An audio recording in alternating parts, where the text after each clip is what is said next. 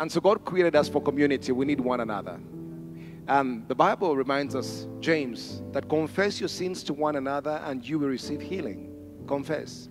In other words, have a conversation about those deep things in your heart. Because every time you bottle them up, what happens is you get ulcers. You get headaches. You get sick. Healing is a process.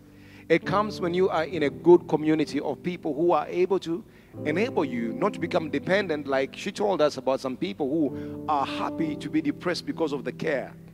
You see, unless you want to be free, you can never be set free. Unless you are willing to be free. And every time Jesus walked on the earth and he saw somebody, some people, he asked, are you willing to be free? So get up. In other words, he gave them the opportunity to want to be well. So do you want to be free? If you want to be free, I believe you will get help. And freedom is not a one-time thing. It's a process. It's a process of life.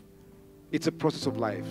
I believe in miracles. God can heal you even if medicine had said no. But at the end of the day, you are going to find another problem in life. It's going to happen.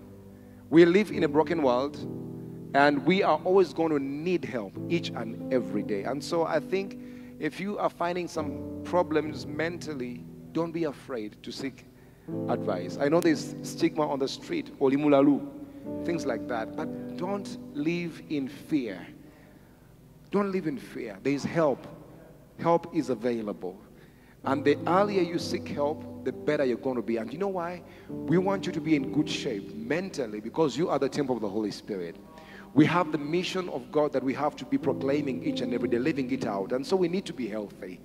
As you speak the word of God, as you preach the gospel, you need to be of a sane mind. We have the mind of Christ. Seek help if you're finding that you have some problems that you cannot overcome on your own. Seek help.